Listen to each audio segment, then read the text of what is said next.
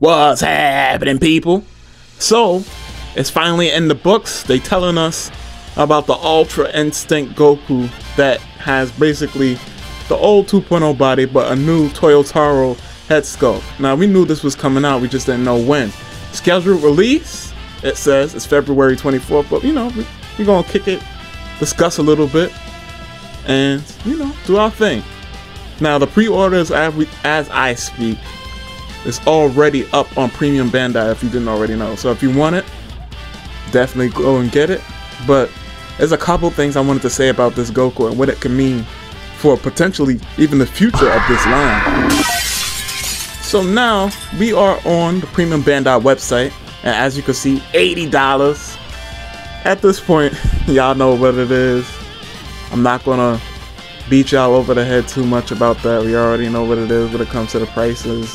Especially Premium Bandai prices, it seems very arbitrary and whatnot.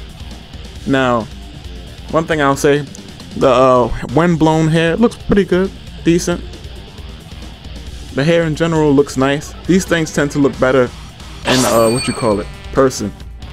Now, one thing I will say is that I've noticed in a lot of these poses, they have Goku in multiple different poses from the manga. Like this one in particular, I'll put the picture up when he punched Jiren in the stomach in the manga. And what I wanted to get to is this. At first, I remember when this was first revealed, I was like, oh, missed opportunity, man. They could have gave him a brand new mold if they're gonna do this. However, the thing about it is, it's not really a missed opportunity. Once again, last chance to use this mold. They give us a new head sculpt, but there's plenty of different variations of Ultra Instinct Goku that they could do. I don't mean in terms of like a brand new form or anything, but just in terms of the outfit. Because as you can see, the picture that this pose is based off of, he had the Ultra Instinct form, but he still had his blue undershirt on. Something as simple as that, they could do a whole brand new figure on that. And you can see that the hairstyle is a little bit different. Because, you know, Ultra Instinct Goku, they tend to kind of play it and shoot from the hip sometimes with the hairstyle. Like it generally looks the same most times, but they're distinguishable from each other is what I'm saying. Now this pose, this looks like a Moro arc pose, but I could be wrong. Oh yeah, and that's another thing, the Moro arc. And then we also going to get into some of the stuff that this figure comes with. But the Moro arc in itself, I'll post a picture, but he has that scar on his chest, if you know, from the Moro arc, and half his shirt is torn. That half showing chest, you know, yeah, y'all get what I'm trying to say. Half the shirt is torn, and what does that mean? Easy enough for a new figure. So, what I'm basically saying is that there'll be plenty of opportunity for them to do upgraded versions of Ultra Instinct, depending on how they want to play it. Also, before I get into what this could mean for the future of the line, let's get into the accessories, then we'll jump back to that. So, the main thing with this release is that you're getting some type of special booklet, fully supervised by Toyotarou Sensei, who worked on the manga of Dragon Ball Super. Son Goku Ultra Instinct Toyotarou Edition is now available from S.H.Figuarts. 2 head parts and 4 facial expression parts are newly modeled to reproduce the Son Goku Ultra Instinct form drawn by Toyotarou Sensei. The coloring is also based on the image of the manga Dragon Ball Super and was fully supervised by Toyotarou Sensei. How many times did they say fully supervised by Toyotarou Sensei in that one little paragraph? What's more, we included the Dragon Ball S.H.Figuarpedia by V-Jump books that summarizes 171 items of the S.H.Figuarts Dragon Ball series. This not only includes illustrated pages showing the S.H.Figuarts Dragon Ball series, but interviews with Toyotarou Sensei and with the planning staff and so on. Also, they're available in 144 pages that are well worth the read. Now, I hope that's true. I'm gonna come back to that real quick, but let's talk about this.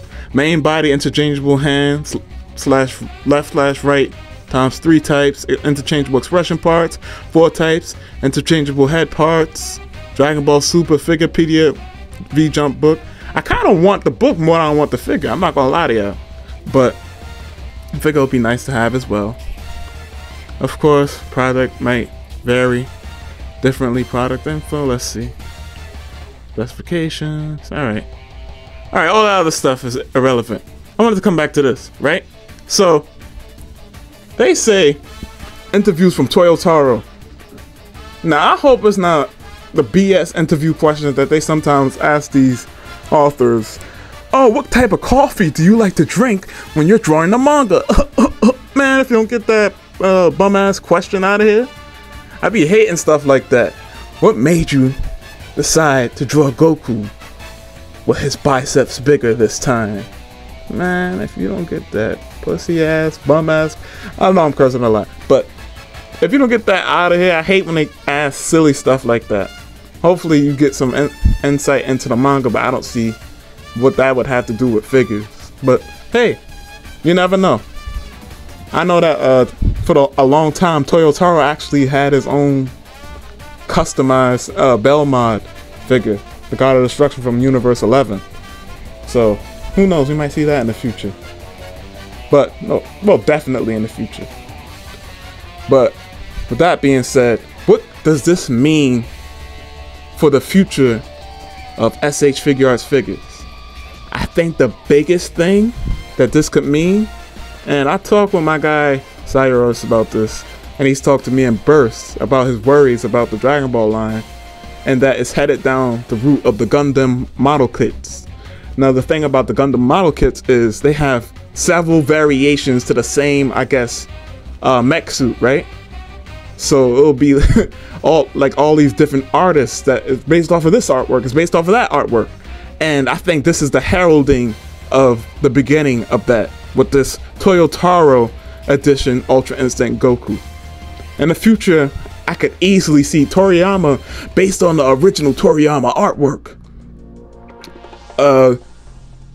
Orange Piccolo Toriyama edition, because I feel like Orange Piccolo's proportions were a bit more, like he had that a lot more tapered waist, you know, skinnier towards the waist look in the Toriyama artwork. Now, you know, it could be Toriyama Gohan Beast Gohan Beast Toriyama edition. So this just opens up a world of possibilities for that. Now, I personally like that, but at the same time, they already juice us. They already started double dipping, like with the Namek Saga Goku, right? Where I thought for the longest time that the half shirt torn Goku was going to be our main Namek Saga Goku for a while to come. And then and then they give us the shirtless, completely shirtless Goku with the big shoulders and big biceps and everything from the Namek Saga. So you can really never really predict what is going to come. I'm not going to say you can't predict what's going to come next, but you can never really tell if, oh, well, this figure get an upgrade. Sometimes you don't know. But I say that to say, I'm not saying that it can't be predictable, but with something like this, what I'm saying is that we're very likely to get multiple variations of the same figure, especially in the future. I don't know if it's a key animator in the anime or a movie. It could be, I don't know. I'm blanking on the main animators' names, but let's say Yuya Takahashi edition Super Saiyan Goku, or Ultra Instinct Goku, or Ultra Ego Vegeta. You know, the sky is really the limit with this. But what do you guys think about that? How do y'all feel about different figures based off of different artworks? Now, I feel like with third party, we've already been kind of touching in that realm, especially if you look at the DL Customs Goku Blackhead sculpts, because those are like quite very clearly based off of Toyotarou's drawings of Goku Black. But with all that being said, thank you guys for watching. Indeed, if you still are, and you are dismissed. Goodbye. Now guys, before you go, press 1 if you got that reference, whether it's in the live or in the comment section. Peace.